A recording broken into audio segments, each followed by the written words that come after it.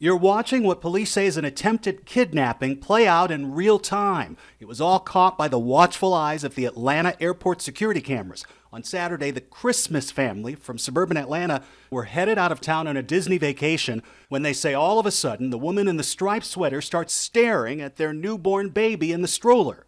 Police say the woman who attacked them is 26-year-old Esther Daniels. She tries to grab the baby in the stroller, then goes after their oldest son, who's about 6 years old.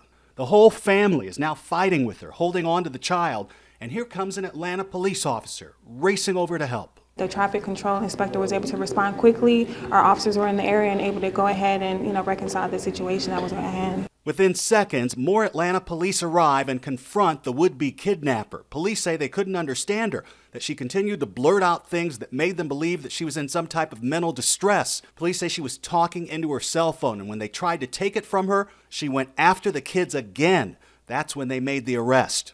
We can't really speak on what her mental state was, but we can agree that, what she did was very erratic and odd, to say the least. Daniels has been charged with kidnapping and obstructing an officer. She was first treated at Grady Hospital in downtown Atlanta and is still in police custody this morning. Safety experts say this could happen to any parent, and that parents should trust their instincts. A parent just always needs to stay on their guard and make sure if anything like this were to happen that they'd be prepared to jump into action. It's likely going to be them that is going to come to that child's rescue.